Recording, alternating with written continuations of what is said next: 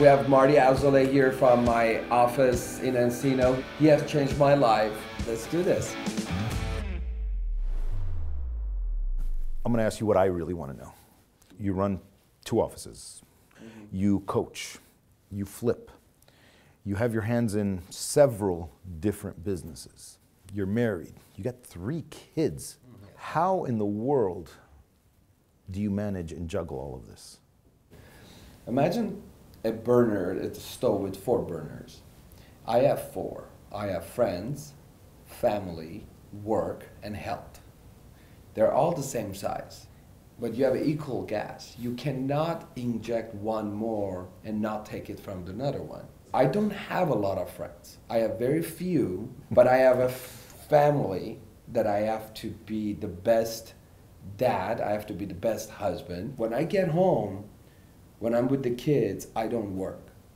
But when I'm during the day, if my mom calls, she won't get a call back because I'm working. I'm not a multitasker. I have a lot going on, but I focus on what is it that at the moment I'm working on. And so I do well when I do little, but so I also pick my battles. So you're time blocking everything in your life? Absolutely. It's shocking because when I had no kids, I would work until 10. When I had kids, I'm like, how would this work? Because I have to work until 10. But then I realized, well, after 6, if you have a problem, your problem will be there tomorrow. So Sure. Good luck. Talk to you in the morning. Sure, you wake up a little earlier, you stay up a little later, but it can all get done, right? I drove to his play yesterday, middle of my board meeting, and I told the board meeting, there were 9 people in the board meeting in Burbank yesterday, and I said, before we start, just want you to know, I have to walk out of here at 12. Honestly, they were fine. I'm sure they have 6 more questions. They can wait for the next board meeting or they can email. Sure. So I think what it is, how you train people around you.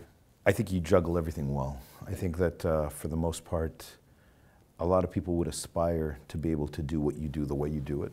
I, for one, am blessed to have you in my life. I think you've impacted me in an amazing way, and I see people on a daily basis around me that have been impacted by you. You're my friend. I admire what you do. I think you lead by example, and I want to follow in your example. So thank you for having me do this. I really appreciate Marty, it. I love you. Thank you for actually asking me good questions and not embarrassing me. And I was going to. You can ask me the rest. As long as they're not recording. We'll do it over dinner.